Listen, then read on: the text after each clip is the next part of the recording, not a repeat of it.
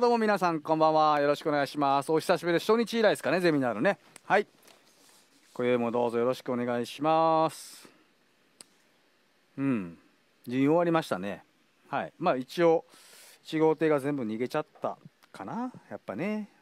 今節ね、この順位3つ1号艇がすごいしっかりエンジン仕上げて、レース内容も良かったんで、逃げるとは思ってましたけどね。はい。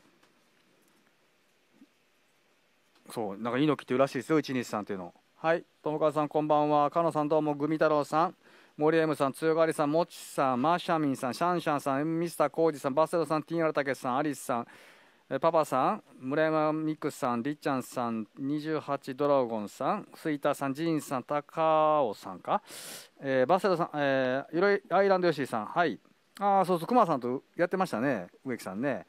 モナレさん、はい、南海大好きさん、ゆいさん、モノスキおやじさん、お疲れさんです。利根川さん、どうも。裏技さん、裏技かっこいいな。よろしく。埼玉の女子さん、はい、通子さん、メロンソーダさん、ガモゴリエースキングさん、森高さん、はい、ピアノさん、サンさんさん、光一さん、ワッチさん、横原さん、浜田さん、はい、横林さん、チャーク、チャップさん、どうも。大さん、ゆうさん、岡もっちさん、ララララさん、ほかやくせさん、あっすんさん、独身貴族ガチャさん、はい、モレナさん、はい、ひろともさん、おい、こんばんは、ゆうおとさん、どうも、666さん、お疲れさん、かずみさん、てへへさん、よろしくどうぞ。皆さんどうもありがとう。なんでやねん、4、5、6いけたやろ、どういうこと？無理ですね、今の12レースは。はい。だって4番アジャストしてますもん。はい。フルダッシュでいったら6番だけです、12レースは。なんで伸びたんで締めていったら5番にちょうどタイミングがある時に当たって右がめくれたんでもう操縦不能になって外れた時にサイドかかったんで3に捕まって3が握ったんで風圧でバックしたんですよね。無理ですね。はい。だって01ですよ、写真見ましたけど。4号艇確実にアジャストしてます。はい。てなわけで早速今日のまず順位3つから振り返りましょうかね。藤山君、これチャットでもあったんですけど、なんで100までわざわざ入ってるのっていうの、これね、スタート練習、スターテンか、もう100からいってるんですよ。で、翔太は基本的にスターテンと同じとこから起こします。どんだけ浅い進入だろうが、同じとこからいきます。でないと分からないんですよ。なぜかというと、ちょっと重めなんで、起こしが。変えちゃうと何秒で起こしていいかも分からないんですよ、その日の状況で。なんであそこから行くんですよね。だから、あれでもう全然持つ足なんで。ファンの方からすればなんで一人でとことこ入っていくんだっていうのを思うと思うんですけど、これよくありますよ。深川君とか新次とかもそうですね。もうスタテンが100いって本番ゆっくり進入になっても100までいきます、一人で。同じとこから選手でスタートしたいんですよね。だからスタート展示と本番が若干コース入れ方、コース位置が変わると遅れたりとか。こんばんは、オカピーさん。疲れた顔してる？全然してないよ。今日はもう体調万全よ、俺。ちょっと前は疲れとったね、さすがに。で、あとこれね、山田君外前回って、白水君これ足いいんでね、原田君とはちょっと全然違います。1コーナーがちょっと差し遅れたっていうかね、それさえなければもうちょっと白水君もいいとこ出てきたとは思うんですけど、でもね、序盤のが出てたね。中盤あたりがちょっと落ちてきてる。もっと目立ってたね。だからオリジナルタイムとかもマークつかなくなってきましたもんね。彼ね、エンジン回転上げて乗るのが好きな選手なんで、それでチルトゼロにしてなんかこう、ちょっとずれてるね、一時期を思えば。はい、次行きましょう。でこれ皆さんなんかいろいろあったんかな、このレース。そう、これか。これも1号艇は僕ほぼほぼ飛ばないなと思ってました。はい。ただ紛れがあるのが5番が伸びるっていうことがあったんで、ただ伊藤君スタートいきますね。でこれで石田さん、聖子さん出てるでしょ。で5が無理やりいって石川さん行きたかったけど3が握ってきたところこれ握れないんですよ。もうはまるだけになっちゃったんですよ。でそのまま勢いでいった3番が5を追っつけて何事もなく平田君を刺してくるんですよ。でここ悠々な2着通りですよね。で伊藤君もこれ外に変わるかなと思ったけどやっぱり準優なんで一応打ちに行って万が一2が外してくれたら小回りしようっていう。でも清水君はこれしっかり刺してくる。平田君はもちろん失敗せずこう刺してくる。で聖子さんはこれちょっと引き波でパッと右外れたんでレバー緩めたら思いのほか流れちゃったと。ただ足はいいんでこれちょっと離しますよね。で平田君もそれを見てすぐに変わる。で清水君はこれをもうほぼほぼこれ2着抜けることはないんですけど一応鉱石の内々を回りに行くんですよね。で一気にこれ詰まるんですよ。でこれ出足がちょっといい清水君に対して伸びは伊藤君の方がいいんですよね。でこれへさき引っかかるか引っかからないかぐらいでちょうど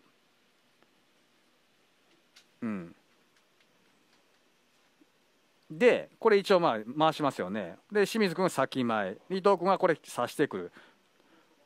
でこれでまた似たような体型ですよね。ゴール前と次の。でもこれ伊藤君外まで変われないんですよ。もうちょっと清水君の方が前にいてるんで。なんでこれ内回りに行くのを選択します。これ絶対変われないですよ。で回って刺されるであろうと思って回ったらやっぱ刺されてたってやつですね。これ3周1コーナーでですよ。皆さんがなんかいろいろチャット言うてはったここかな。これ言うたらこれ失敗やね。言うたら鉱石乗ってるでしょ。平田君の清水君がもうちょっと戻してもらえる。これ本当は乗りたくなかったはずなんですよ。ただ乗っちゃってるんですよね。これもうちょっとまっすぐ行って平田君の鉱石を直角に入るように入りたかったはずなんですよ本当は。ただハンドル切るのがちょっと早めに切ってしまったがためにこれ平田君の鉱石の方になぞっていくんですよね。伊藤君は普通外から差し行ったくなるんで見とってください。ここからなぞります。その分ちょっとペラの効率が悪くなっちゃったんですよね。進まなくなってここから乗りっぱなしになりますエンジンが。なぜかところ向きが全然違うでしょ。清水君と伊藤君のこれってね引き波乗ってる人と乗ってない人の差です。でこれ平田君の小杉乗ってなおかつターンマークに当たりそうなのでちょっと右半切ります。で乗ってるでしょまともに鉱石の上。これと乗ってない人の差です。で一気に詰まります。でましてや出口でも乗ってるね。これで変わっちゃいましたよね。本当のビザですけど。こんばんは。川川さん小島から見てんの。ありがとうございます。はい次12。この今日一日の中で一番硬い1号艇じゃないかと僕は思ってました。はいぐんちゃん。ただこれねちょっと4が見えたけど問答無用にちょっとインから先前伸びてでこれを溜めてハンドル切ります。これちょっと待って戻して。これ田村もやっぱうまいんですよね。ここね1と2の定価見とってください。ちょうど切り代ができた時にハンドルこう切るんですよね。今まだ切ったら当たるんでもうちょっと早く送ってくれる。ここで切ります。見とストップ。これってね3と2の角度全然違うでしょ。本来これはまるんですよね。3の方が向いてるんで。はいどうぞ。ただここで当て出す時に3の鉱石に微妙に乗るか乗らないところほら前に滑り出してるんですよね。これ乗ってないでしょ。まずここうまい。でも5番がもっと異端します。4を頭押さえて3が行くのはもう明白だったんで決め打ちのハンドル切って田村君の内懐突っ込んできます。で田村君はちょっと早くレバー当てたんでターンマークを外して向こうに回ります。で無理にこれ鉱石の位置の鉱石の内出てくることなく外に流します。トンとでこれで止まります。3番はね。でですよ。でこれ金子君刺さってますよね。でファンの人が見たらこれもう1-5でできてると思うじゃないですか。でストップでここからスローにして金子君はまず2はもう田村君外にいるの分かってる。外に天野君いてるの分かってる。で内見たらいないね。もっとしっかり回れよと思いになるでしょうけどはいストップ。これ田村君の船の向き見てください。金子君との対象この向きの違いまず一つね。はいでハンドルも田村君はこれ切り終わってます。金子君まだ切ってます。で金子君のタイミングだけ見計らってレバー握るだけです。田村君はこの時も一応天野君の動きを察知しながらこれ3の方が向いてるでしょ。はまらないとこでレバーって出してるんですよ。ここでなおかつ金子君よりもここから一気に向きます。ボートが見とってください。グググググっと向いてきます。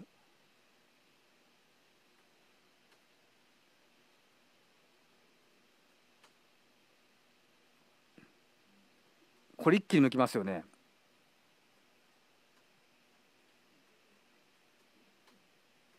この角度、これお見事。昨日の2コーナーといい、うん、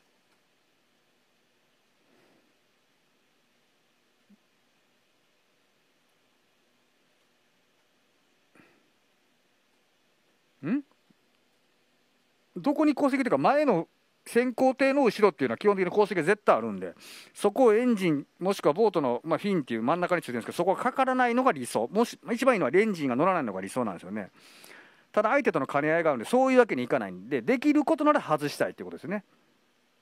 あとこれ必要以上にこう天野君内行くでしょ、ね、しっかり冷静に対応して刺す。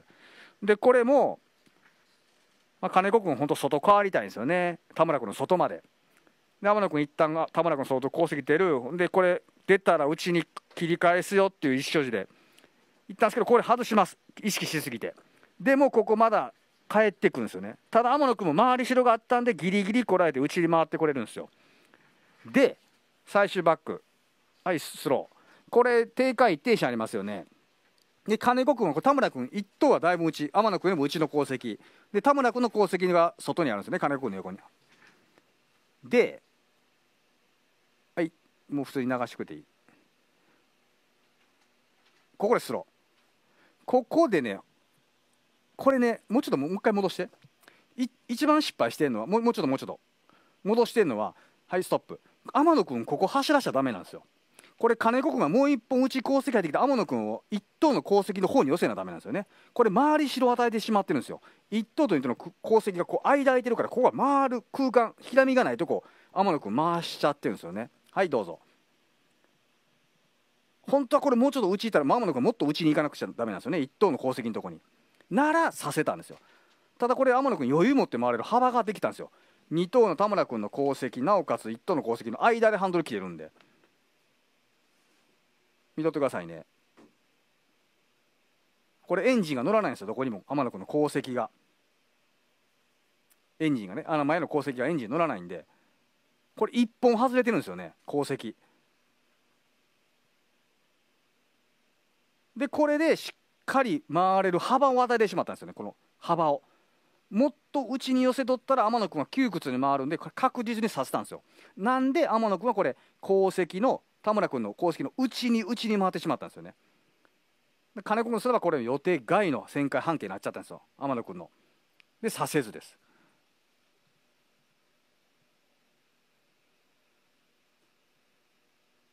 これね、ここ本当は天野君の走るところぐらいまで金子君締めときゃよかったんですよ。ほんなら天野君回れないんで、無理くりターマークに直角に入っていかなくちゃダメなんで、急角度にはボートは曲がれないんで余裕にさせたんですけどね。これも一瞬の判断なんで、難しいとこっちゃ難しいとこですね。そうやっぱこの直線の位置取りが一番大事なんですよ。もうこの位置取りを相手が走りにくいようにするのが旋回につながるんで、だから旋回がうまく見えるのもそういうところがいっぱい重なって結果相手が失敗するのを自分があたかも刺して言ったら気持ちよく刺してるのがうまく見えるんですよね。そういうのを積み重ねる。だから腕ももちろんその旋回の腕もあるんですけど、そこまでの位置取りだから記念レースでも内行って外行ってもう交差しまくるんで、相手が走りやすいのに走らせてくれないんで、っていうことは自分も走りに行くとこ走るんですよ。でなおかつ自分が走りに行くとこ走っても相手をさばかなくちゃいけない。なんでエンジン差がものを言うんですよね、グレードレーサー。この前今村さんもおっしゃってましたけどってな感じですね。ちょっと待って、明日の話ちょっとするね。経験不足というかちょっと安易に走りすぎたっていう、もう金子君も結構走ってるんでね、もう経験不足ではないと思うんですよ。ただちょっとさせるかなって余裕を持ってしまったのが失敗かな。あれならもう締め切った方がいい。バックストレッチもトアーム君めがけてギューッと斜めに入っていってでドンと掘って回ると天野君回れないんで。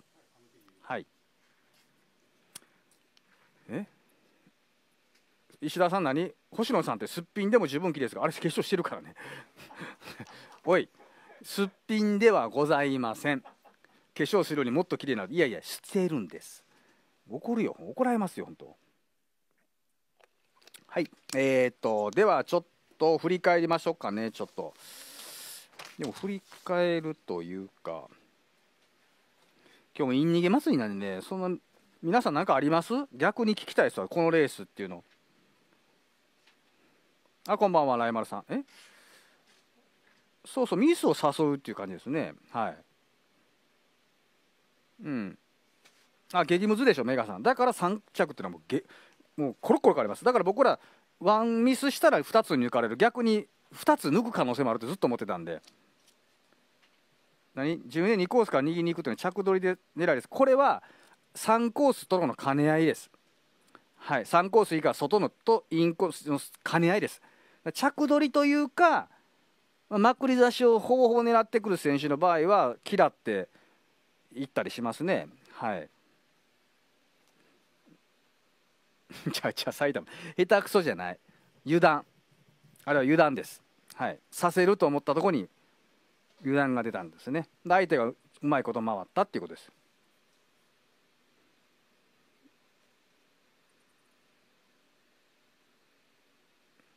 松山君0-1スタートだったんでアジャストして正解だと僕は思いますけどね。 100% フライングです。これ45をくぐるときにまくったなーってちょっと実況マイク入ってたところで言ったんですけど、スリット手前で掘ってます。ここでドカンと。なんで石本君だけ全速でいったらこれ伸びたんですよね。うん。ムーさんどうも。いやでフライングは切れんからね、やっぱさすがに選手は。うん。何 ?34183 協定上によって締めていいとこ締めていきないと、これはスタートの時の言うてんのかな。基本的に直線は内側手に引っかかってて外側が締めた場合は内側手が不利益を与えられたって審判もしくはが判断した場合は不良候補の審議に入ります。あとはそこの上のそのケースバイケース、そのレースの展開とか流れによって不良候補取られたり、もしくは相手がこけたらほぼ反則です。はい、これ一定心なんちゅうかな、出ないとダメなんですよね。基本的に今のルールは引っかかっててなおかつ締めてこれがガチャガチャっとなったらまず不良候補審議に入ります。そこが難しいところでスタート、僕ら選手だった立場で言うと僕はこれとするでしょ、相手がこれとするでしょ。スタートパーンと出て締めていった瞬間抵抗する人ってやっぱいるんですよね。いるんです。選手の立場で言うともうやめてって思うんですよ。もうスタートした瞬間にあなたは死にたいですよって抵抗する意味あるんですか。なぜかというと間に挟まれてレースできないでしょ。こうなってこうなってもう締めていって抵抗したところで左に相手がいたらハンドル切れないんで、ただそのスタートして締めてきた人を飛ばすだけになるじゃないですか。なんで選手側からするともうスタート遅れた時点であなたは負けですよなんですよね。まずスタートで勝負なんで。そこがファンの人とのその競技もそうですけど選手とのすごい違いかなと僕は思うんですよね。締めれろってもあれ締めれないんです。締めた瞬間相手が何かあった瞬間自分は不良候補とかなもしくは反則になるんで、そこは難しいですね。はい。そうなぜかというとこのね、黄門茶葉さんじゃないわ、何や誰やこれ MM さん作ったのがその直線での引っ掛けでこけてする人身事故っていうのが一番死亡事故につながってるんですよね、過去の事例から言って。で何個か続いたんですよ、そういう案件が。でなお一層厳しくなったんですよ、ルールが。でルールというのは刻一刻と内部では変わってます、ちょっとずつね。だからそこが難しいですよね。これね菊野もんちゃんさんね、それは違うんです。先輩レースベテランレーサーは内側に出るとするでしょ。例えばバック回ってこう離れてる映像でたら切れてるような位置で締めてくるじゃないですか。こう締めてくるでしょ。なのでここを見ながら締めるんですよ。ゆっくり締めてくるんですよね、大体の先輩方は。でも若い子っていうのはガコーンと締めてくるんですよ。もう急角度に急角度に来られると後ろの人で避けれないんですよね。ゆっくり来たら当たると思ったら落として変わったり、いけると思ったら左に寄ってもう一回締めてくるまで誘発したりするんですけど、若い子はこう締めてくるんでもう避ける暇なくパーンとこけちゃうんですよね。なんで上から見ても印象悪いしもう危ないっていうので即切りされるんですよ。ここが難しいとこで、分かってもらえたかな。大丈夫ですか、菊さん。これベテランとかそういうのじゃないです。だからこれはもう走り方です。はい、印象もあるんでね、やっぱりこれ印象悪い、例えばインからドーン飛ばすのと、もう仕方なくとなった状況では見た目も違うでしょ、印象も。うん。はい、一前々さん質問です。正直3号艇の時に2コースの選手がすごい強い選手の場合、これ分かんないですね、一前々さん。これまくり差しっていうのが全員ができるわけじゃないんですよ。3コースからの全速差しっていうのは分かってもらえます？全員ができるわけじゃないんですよ。はい、そこです。まずはだからファンの人もできる人とできない人を見つけなダメです。全員ができると思って予想しちゃダメだと思います。プロやから全員できるやろうって、いやそんなことないんですよ。だってプロ野球選手がほらプロやから全員10割かってそうじゃないじゃないですか。それと一緒です。だってプロ野球でも4割打った人いないのと一緒で、ボートレースも9点、野中さんがね 9.57 かなんかのそれぐらいの最高勝率は持ってますけど、10点ないんですから絶対。そこですよ。あ、これマットさんね、菅君とかあの辺の選手の即切りはまた意味合いが違うね。今のエンジンってああいう特化した人は締めながら伸びていくんですよ。こう伸びていくんですよね。切れていくんですよ。普通は止まるんでガンといって当たるんですよ。でもガンと当たりながら伸びていくんでもう外れるんですよね。だからもう伸びる体で即切りしてるんです。これ一緒にしたら本当ねちょっと違うんですよね。だから僕らもスタート菅とかがパーンと先行されたらもうあかんと思うんですよ。こっからまだ離れるんで。わかりますかね。でなんで即切りするんですよね。これまくり出しまくり出しできないですよ。申請とかそれはないね。うん、レースを見てたら分かります。うん、やっぱそれはね感覚なんで、僕第3コースから負けて大好きだったんで、決め手の一つだったんでよくしてましたけど、相手が誰々狙ってたんで、その代わり弾かれることは山ほどありましたよ。もう来るの分かってるんで、2コースの人にパーンと持っていかれて。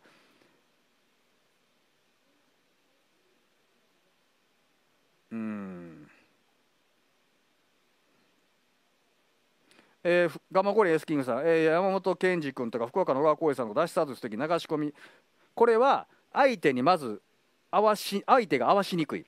4、5、6コースが同じ位置からポーンと起こしたら、例えば6コースがスタートバリバリ見えてるの若手とかやったら大体ちょっと早めに起こしてパッと待つんですよね、来んの。ほんでパッと来たと思ったらかぶって時計見ながら相手見ながら3点セットで見ながら、相手が掘ったら掘るとかこうやるんですよね。全速でいったらそのまま行くとか、それを防ぐのが流し込みで、全然秒数が違うんで、相手が起こす時にまたここなんで、200通過した時に150ぐらいでグワッと一気に来るんで流し込みするんですよ。あれ僕たちデビュー戦の時はだからデビューして3年間ずっと流し込みでした。6コースから回されるのが嫌だったんで、なかなか今現状する人が少ないんで目立ちますけど、もう当時の新人はあれが当たり前です。はい。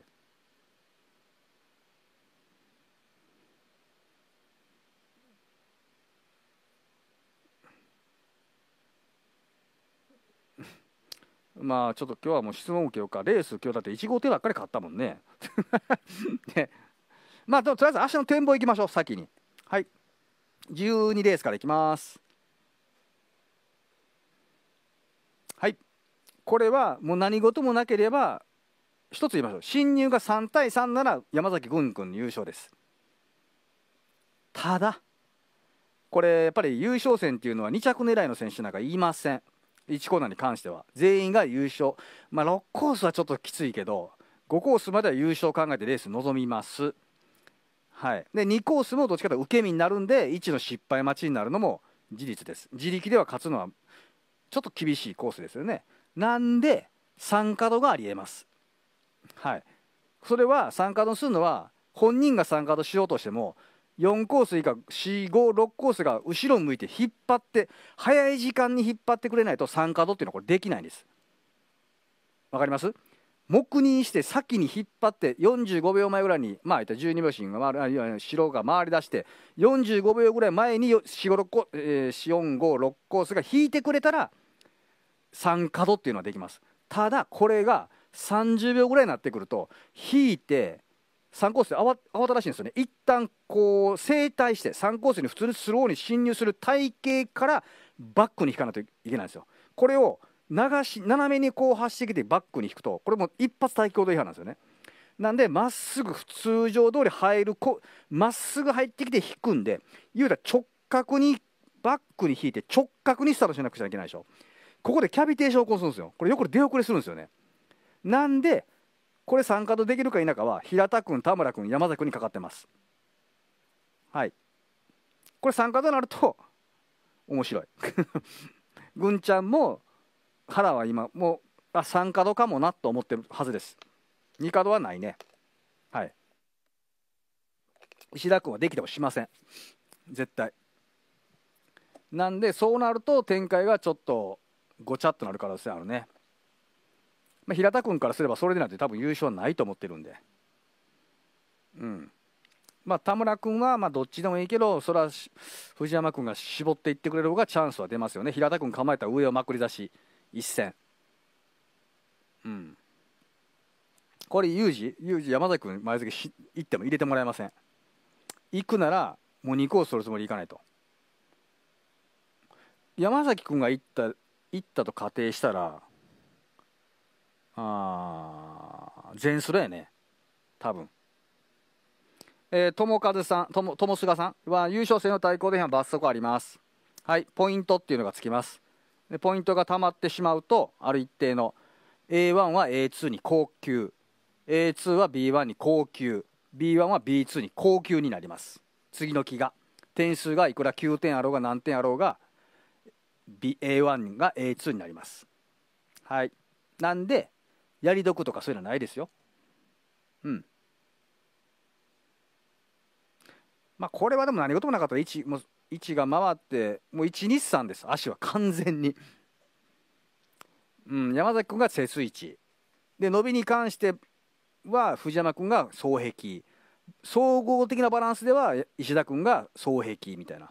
足は1、2、3で自力がけできる足を持ってるのは藤山なんで、3角にした場合は紛れが起こる可能性もあるね。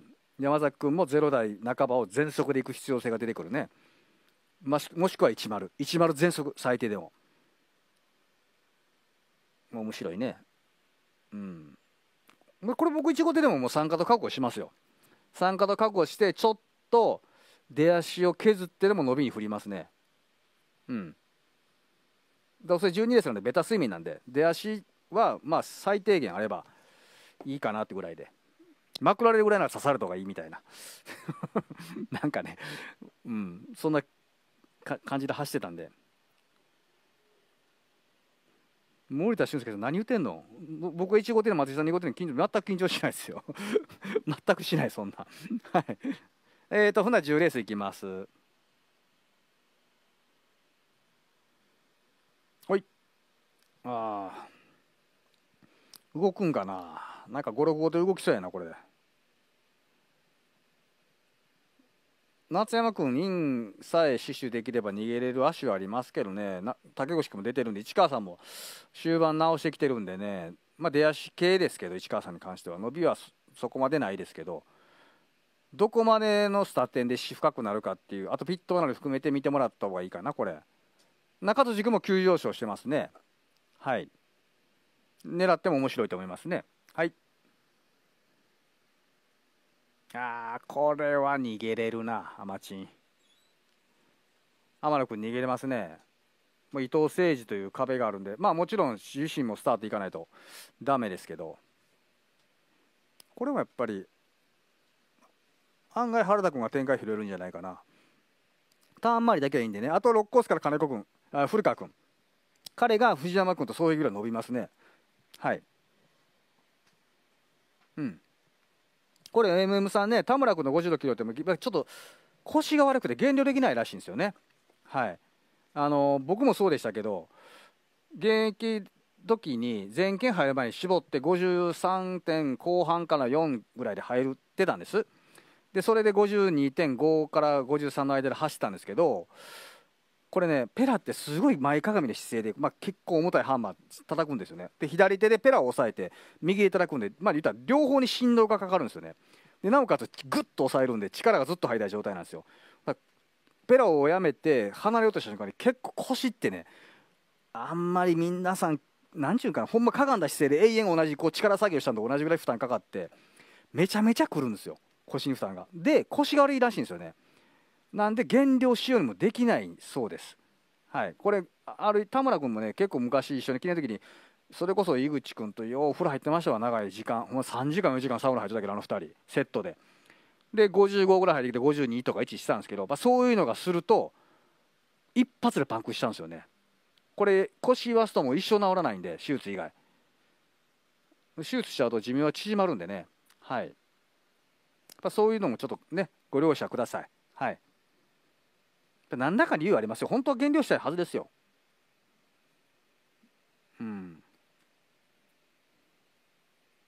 その話は後です。後というかしないです。はい。申し訳ないけど。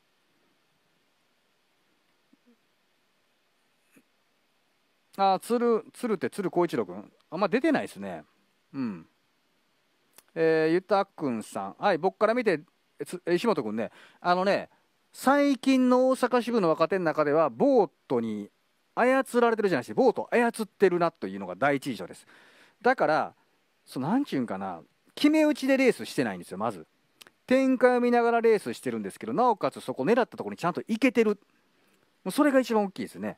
はい、それってなかなかできないですね。ペラもそんなにまだその自分に合ったペラっていうの分からない状況だと思うんですけど、それでなおかつ操縦ができてるっていうことは、今後レーススタイルだからもっともっと内側に入っていくようになった時に自分の勝ちパターンを身につけたら化ける可能性はあると思いますね。はい、それをだからその師匠かな、まさかな藤山君がしっかり、翔太もそうでしょうけど藤山君も教えていったら伸びると思います、僕は。本当久々に見ましたね、ボート操ってるなって、ボートに乗せられてるって。普通ね、若い子ってボート操れてないなっていうのが体感とかじゃないです。それが目線とかね、反射神経とか、人間ってね、って思ったら手止まりません？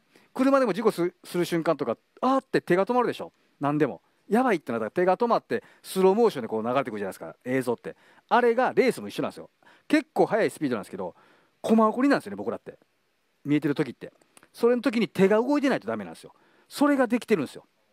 わかるかな？そこって手がこうさせると思ったら手が止まるんですよ。それをさせると思いながら手が動いてるんですよね。それっていうのが若い子の中ではできる子って少ないんですよ。それができてるっていうのが最大の強み。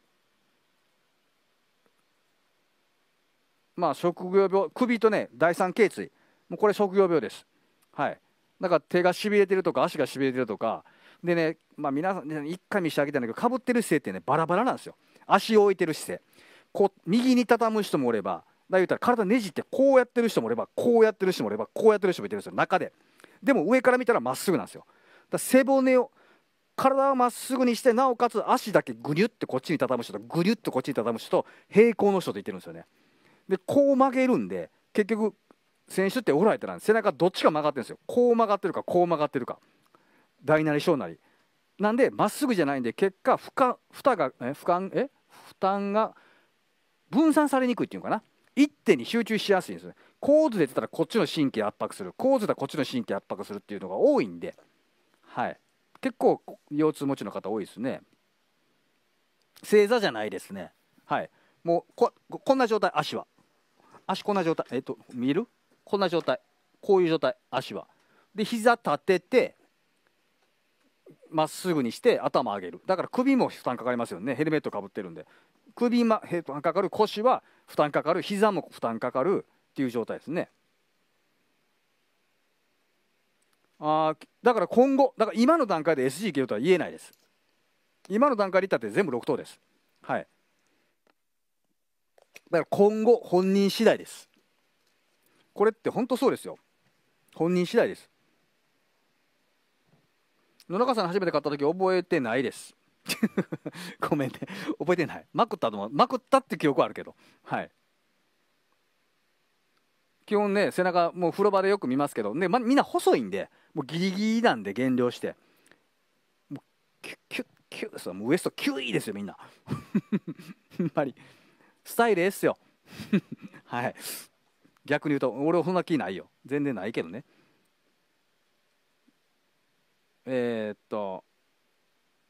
そうなんですよ、キックさん、そうめっちゃ時間かかるんですよ。でモンキータンスでしょ、で右で蹴って左足浮かすんですよね。で途中で両足揃えてこう置いたりするんですけど、いろんなやり方なんですけど、右蹴りながら途中で負荷かかりすぎたら外したりするんですよね。でこう蹴ってる足がですよ、これ膝の関節としましょう。飛び出た人いますかね、ここバカーン言うて半月板が割れてロックしてガクンと外れて、でそのまま膝が飛び出た人います。ここそれぐらい負荷かかってるんですよ。だから高塚さんの体丈夫なんでしょうね。はい。僕おろさがはいにいますよ。そうだからリーさん、江戸川とかは別にその水面が悪くて走りたくないっていう人もちろんいますけど、自分の体のことを思って断る方も結構います。あそことここ2強です。はい、申し訳ないね住之江の人。もう江戸川の次住之江です。だから住之江首腰悪い人走らないです。はい。職業病だからさっき言ったの腰痛だからもうヘルニア、首のヘルニア、腰のヘルニア、これもはいほぼほぼ職業病です。あとね半月板がない人結構います。両足半月板ない人もいますよ。もうロックしたら終わりです。ですよ、僕股関節悪かったんですけど、股関節入れ替えした時点で選手としてはダメです。はい、もう引退しかないです。だから何でも補助つけたらダメです。自力の再生の医療は大丈夫ですけど、何かを入れて再生したっていうのはダメですね。はい、もう登録がなくなります。選手として引退しか道は残されないということですね。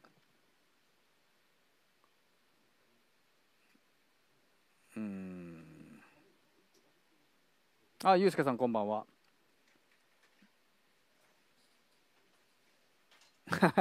YT さんありがとうございます。そうね。よしやなさん、はなちゃん怪我したね、大怪我ね。僕なんかだって指飛んだ人なんか目の前でその指拾ったことも何回もあるし、はい、そんなん何回もあります。もう切れたとこままで見たことあるし、亡くなった時も見たことあるし、もちろん。ウ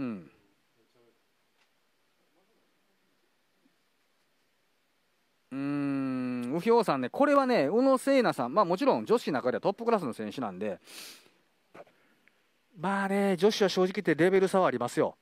はい、あると思います。なんであとは自分長期休養明けとかでも、僕もそうだったんですけど、一回辞める前にちょっと長い期間休んだんですけど、ハンドルってなかなか切れないんですよ。でもそこで怖さを振り絞って振り払って切ることによって思い出すんで、それが早い段階でできたんじゃないですかね。これコマタンさんかコモトンさん、レバーを離すってことです。これレバー掘るって意味です。大丈夫ですか？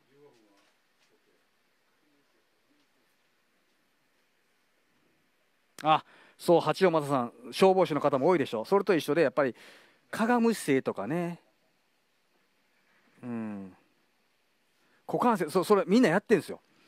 やってるんですけど、なんせね積み重ねがで毎日のことでしょう。でレースだけじゃないんで、ペラも叩く時もかがむで、乗る時も負担かかるねえ注意しててもなることありますね。トミー・ジョン手術は有効ギリちゃう、分からん、これも前例がないから分からん。こんばんは。はい、これポンポコスイカさん、外枠の選手はこれターンマークの近くに行ったとこは全く見えません。ターンマークここにあったとしてもだいぶ前でみんなハンドルパーンと切るんですよね。15メーターぐらい前で。ここはもう惰性で行ってここなんで、行ってるここでは水のカーテンがあります。に突っ込んでいく感じです。でもターマークはあそこにあって、自分はこのハンドル切ったから流れるからターマークには当たらないっていう感覚ですね。はい、あくまで感覚です。はい、ゆうすけさん、はい、このゼミなら選手を見てると聞きました。はい、山添さんが話してることって選手に普通に知ってて、知ってていいレベルの選手はもちろんもう大多数です。ただ出たての新人さんとかそういう方、今ね、なんちゅったらいいんでしょう、僕たちの時とはまたちょっと師弟関係でもちょっと違うんですよね。実際師弟関係のこの間柄っていうんですか、僕らはもう怒られながらでも聞きに行ってたんですけど、その若い人を悪く言う意味じゃなしに、なかなかそういうことを積極的に聞いてくる若手が減りましたよね。怖いのをこうかき分けて、でそれでやっぱり聞けない人たちが見てるんじゃないですか。でもね、結構参考にはなると思います。自分で言うのもなんですけど。はい。ラッキーというか、これ狙ってます。ポンポコスイカさん。狙ってるんですけど、これね、ほんとその映像見してあげたいねんけどな。そうですよ。もぐもさんこんばんは。キックのモンさん、フルフェイスになって目開けれるようになりました、レース中。僕らの時はここ何もなかったんですよ。アメフトみたいにここに鉄の棒があって、ここに鉄の棒がメッシュのあって、ここ1本だけだったんですよね、棒が。でここ開いてたんですよ。なんで、刺しに行く時は目をこうつぶってました。見てても見えないんで。で大体右目がこうやってバーンと水食らうんで、こうなんちゅうんかな、見えないです、3秒ぐらいは。プールに目を開けて飛び込んだ時と一緒なんで、バチーンとなってなんか真っ白い状態でフラフラフラフラと見えなくなって、しばらくして見えるようになったんですけど、それが今フルフェイスになったおかげでしっかり目視して入れるようになったんですよ。はい、これは大きく変わりましたね。KSS さん、はい、今村さんが前回ゼミナールで若い選手に自分たちはギャンブルの対象だとアイドルではないと言ってたのは意味で何ですか。これ分からんかな。どう言ったらいいんかな。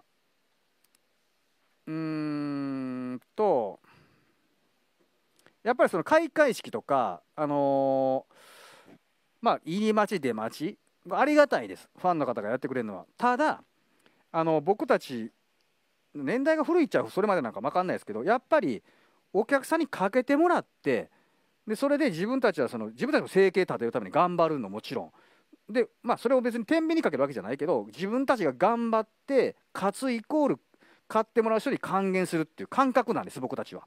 でなおかつその姿を買ってる姿で例えば見て喜んでくれたら嬉しいなっていう感覚なんです。ただそれだけ、それ以上のことはなかったんです。今の子たちはそれをするためには努力ってやっぱりすごく必要なんですよね。もうレース以外のことでもそう。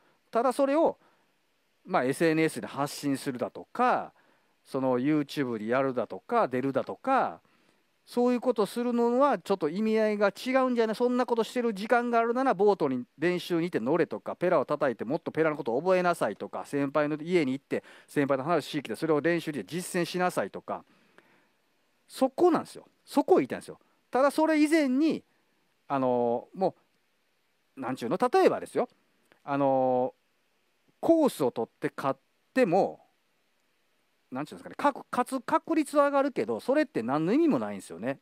6コース外の方からレースを全選手のレース体系を見て、その何個もシミュレーション何回も経験して、いろんなことが頭に体に染みついて覚えて順に入っていくと一個一個階段登っていくんで強くなれるんですけど、こっからボーンとインに入ると間が抜けちゃうんで地盤がないんですよね。何もないところに地盤がないところで勝った負けたになると結果伸びることがないんですよね。でそこで今村さんはやっぱりそういうのする前にやっぱり芸能人じゃないねんから、メディアに出てガーバー言うんじゃないねんから、もっとボートレーサーとして一流になってからファンの人にチヤホヤされるのやったらいいよっていう意味ありはったんですよね。それは僕も共感してます。はい。やっぱりね、僕は SNS の大反対なんで、現役選手が僕はもうしゃーなしやってます。申し訳ないけど、やっぱりいろんな情報を伝えなくちゃいけないっていうのもありますし、仕事もありますし、でも現役時代なんかこんなんやるつもりなんか毛頭なかったです。だって謝る必要がないと思ってるんです、僕。フライングしてすいませんでしたとか、失敗してすいませんでしたとかやっちゃうと、人によってはそんなんは失敗すんなやとかね、そんなん言うんやったらちゃんとせえやって言われることもあるわけなんですよ。なら僕は買う人の気持ち今だったら分かるんで、言われるやろなと思うんですよね。ならいらんのじゃないかと思っちゃうんですよね。それやったら自分のプライベートのことバンバン発信するんやったら僕はいいと思うんですよね。あっこ行きました、ここ食べましたとか、レースのことは述べない方が僕はいいと思いますね。そう、先輩と付き合う新人は減りましたね、猛烈に。僕たちの頃は最終日は朝までご一行しました。先輩が帰るまで。そんなこと今ありません。アスリートであって、何やろ、やっぱりギャンブルの対象っていうのはこれもうどうしても避けれないです。モチベーション研修になりますよ。荒垣さん、僕そんな何回も注意してます何回も注意した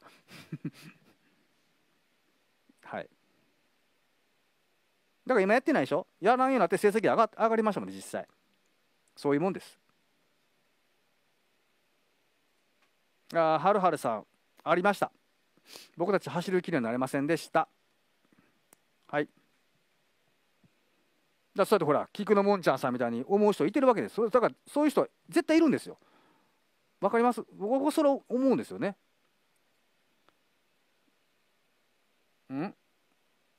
埼玉の駅さん、ボートキャストとかに変に持ち上げるの、どうなんやろな。それ個人の自覚の問題じゃないかなと俺思うねんけどね。僕はすごいあれですよ、ファンとの交流切ってました。申し訳ないけど、いろいろあったんです。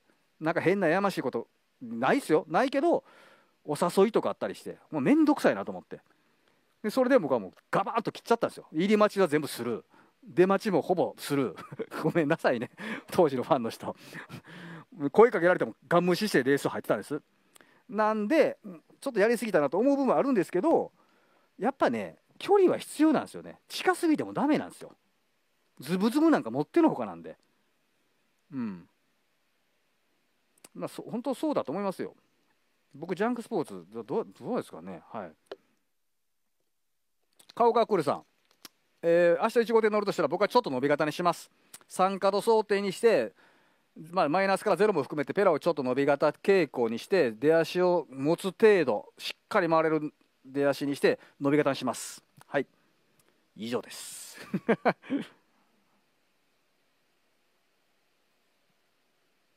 これね、マリオさんね、無理ですね。無理です。これ熊本さん分かれへんねんな。もうこれ本人警察との交流ない。だからそのファンの人がそういうふうに取ってしまうでしょ。だから僕はやらない方がいいと思うんですよ。どう取られても仕方ないんで、やったらね。そうやったらやらない方がいいんです。だから JRA さんもう一斉に止めたんでね、正解です。僕は思ってます。ジョッキーの方からも言われました。なんでまだやってるんですかボートはって俺に言われても知らんがなってね。そう、YT さんありがとうございます。あ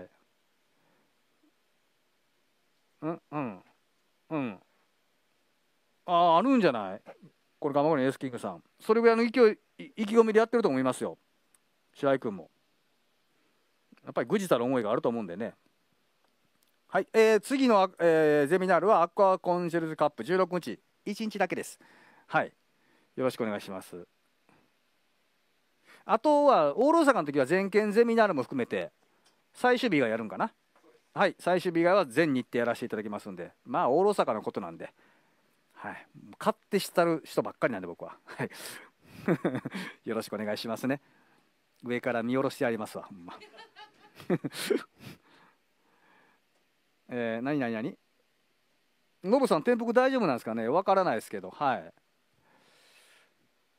難しいよね SNS っていうのは。だって何でもできちゃうんでね、やり方によっちゃ。なんか信孝は何コースのレースがね、乗り方がうまいですよ。何コースとかいうじゃないですね。レバー操作が上手なんで、あとボディバランス僕明日いないですね。ああ、のんたんは温泉でええよ。大丈夫よ。全件あります。はい。全件しっかりこの目で気配を見て、次の日見比べたら、多分大阪のことなんで気配もガラッと変わる人は結構いてるんで、それもねお伝えできればと思います。でも言ってました。この前も大阪支部の選手と会ってたまたまこういろいろ喋る機会あったんですけど、僕に見られてたら緊張するらしいです。はい。なんか言ってました。丸岡君が「あ、ごめん」すごい緊張するんですけど」って、あ、なんでって言ったら「いや怒られそうで」って言ってました。怒れへん言ってね。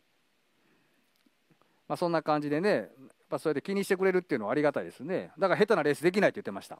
はい、上から見られてたら。村山さんありがとうございます。そんな直球で言われたらなんか怖いな。ありがとうございます。いてるんじゃないかな。俺メンバー知らんのですよ。春吉のバッタモンさん。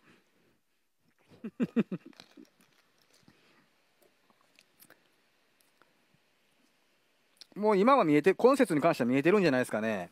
いいのパチパチいってるんで。はい。まあ、だから僕はそこがもう、そこが一番懸念したところなんですよね。あれもだってツッコミのうちはなんぼでも突っ込まれるんでね。やるべきじゃないと思いますけどね。森本記者のエピソード。森本さんは僕らとほぼ同期です。僕らがデビューした時に、ちょっと後にサンスポに入られたんですよ。なんで、僕らのデビューぐらいから知ってます。俺らより後ですけどね。後輩ですけどね。年は上ですけど。後輩です、一応。でも、ほぼほぼ僕たちの苦楽も知ってますし、僕たちが成長していく過程も全部見てくれてたんで、僕はもう現役時代からすごい森本さんとは親交がありました。はい。言わないこともあの人には言ってました。はい。だから文句言うのもあの人に言ってました。あの記者あかんでとか、どこのやつやとか、ちょっと呼んできてくれとか、もう喋らんぞ俺はとか、そういうことも森本さんに言ってました。はい。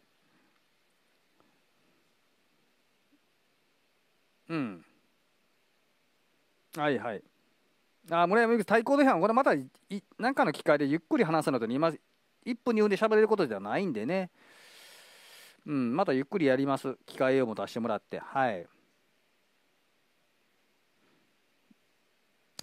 僕のとこはありがたいことに全員が視聴でいてくださいということなんで、今そういう交流はないですよ、具体的な。ただその気持ちは。で、僕のつながりも今いっぱいまだ現役選手にいるんで、そういう人たちも僕の後輩だって可愛がってくれてるんで、お願いされたんでね、みんなにありがたいことに。はい。オール大阪4月の末、5月頭1日から、はい、6日間ですよ。森田先生さん、ありがとうございます。そんなめったに褒めへんのに褒めてくれたね。オールナイトしない。してほしい。見るこれ、今945人で、これ減ったらやめるからね、ほんなら。今度1時間やめよう。言わんとこ。絶対1時間以内にやめてやる。淵上記者は知ってます。でも顔と名前一致せえへんな。この人です。連れてきたら、皆さん人生の師匠になってください。お断りします。申し訳ない。はい。間に合ってます。節間56伊藤さん、こんなん僕デビュー戦一節間6号艇だったですよ。はい。西に行けば。九州地方行って一節間6号艇つけっぱなしでした。付け替えることなんかないです。永遠6号艇です。ずっと。ね。で、行った瞬間に、今村さんも言ったかな、指名です。優勝戦もセーマスも決まってました、ほぼ。関東も決まってました。初日の12レースが反則フライングなければそのまま優勝戦です。あと選抜戦が A 級です。決まりです。ほぼ。何を僕福岡で言わんかったっけな。ほぼオール1、2着で8レースです。焦点乗れなかったです。それが当たり前でした。だから強くなろうと思いました。はい。そういうの大事ですね。考えられないでしょ。ね。考えれます？行った瞬間に焦点乗れないんですよ。見ますよ、ゲーム配信。後ろにいる人誰ですか？スタッフの方です。コンピューターでいろいろいじってくれるものすごく若いスタッフ、すごく端正な女性、はい、2人います。何？割り振りはもう当番順、こうギュイギュイギュイギュイ折り返して折り返してという感じですね。はい。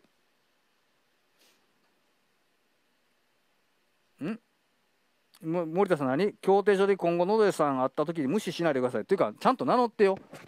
名乗ってくれるのは分からんよ俺。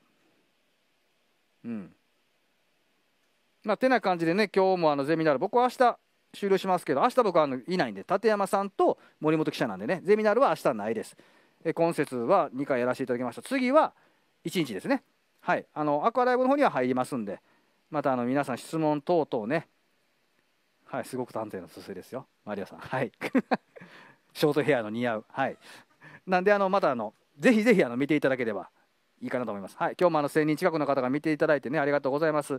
皆さんあってのゼミナールなんでぜひぜひよろしくお願いします。では今日はこの辺で失礼します。さよなら。バイバイ。